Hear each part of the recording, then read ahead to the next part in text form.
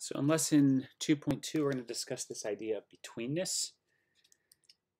So here's the definition of between in geometry.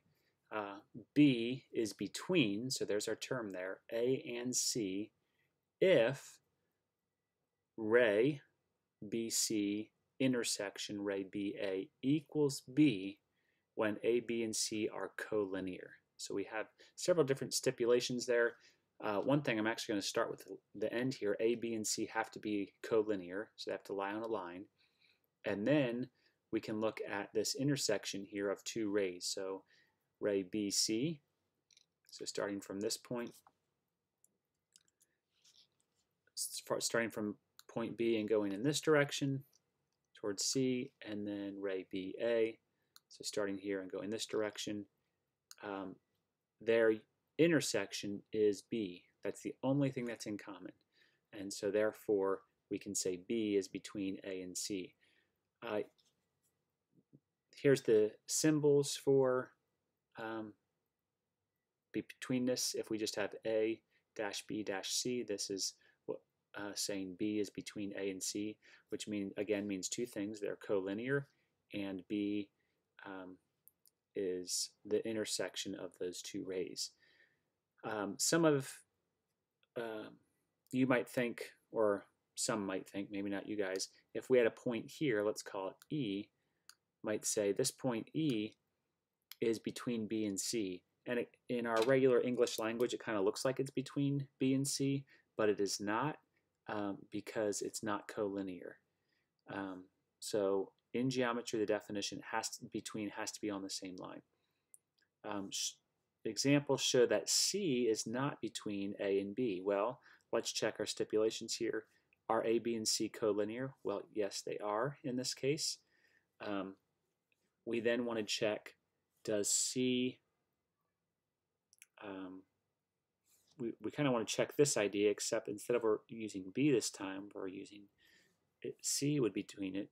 So we would have to say, or check CA intersection CB. So if C were between A and B, this answer would just be C. But as we look at CA, which starts at C and goes this direction, intersection CB, you actually get the same ray. So the intersection is the entire ray, not just point C.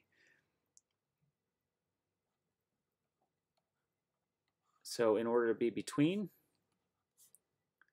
has to be collinear, A, B, and C. And so opposite rays, BA is a ray, and then BC is a ray. B has to be between A and C. So another way to think about this, opposite rays, they lie on the same line. They have the same starting point B, but they go in opposite directions. And so that's opposite rays. Here we'll define segment.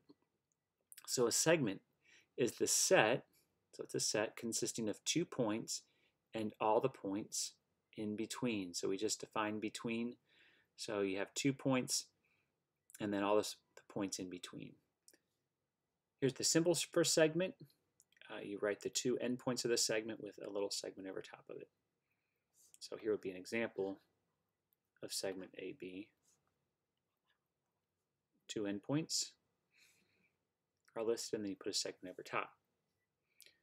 Segment AB equals A and B, 2 endpoints, union all x such that x is between A and B. So you have to get all the points between A and B.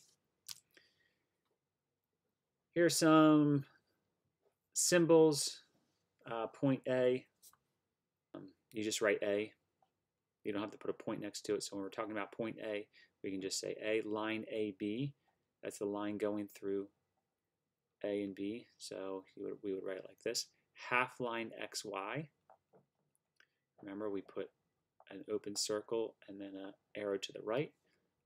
Ray CD. Segment AC. we didn't talk about vector yet. Vector is a quantity that has both magnitude and direction. How long the vector is and the direction it's pointing matters. We don't really discuss that here in geometry, but I just wanted to see another symbol here. So LM, and then for vector, you actually kind of put like a half ray on there. You only put the top part, so that would be vector LM.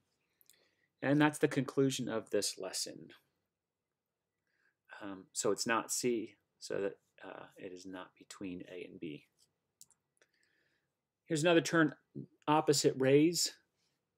Ray BA and ray BC are opposite rays if and only if B is between A and C.